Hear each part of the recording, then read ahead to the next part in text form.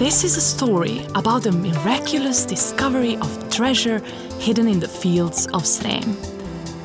In the troubled times of the 4th century, in Pannonia, the province of the Roman Empire, someone buried 3 gilded helmets, believing that he will return for them. They were buried in the soil until they were found by farmers in their fields. 17 centuries later. How did they get there? What was the fate of soldiers who wore them?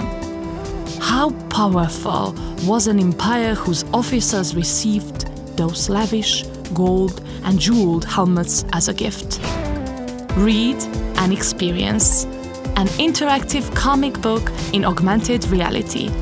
How did the helmet get into Granny's garden?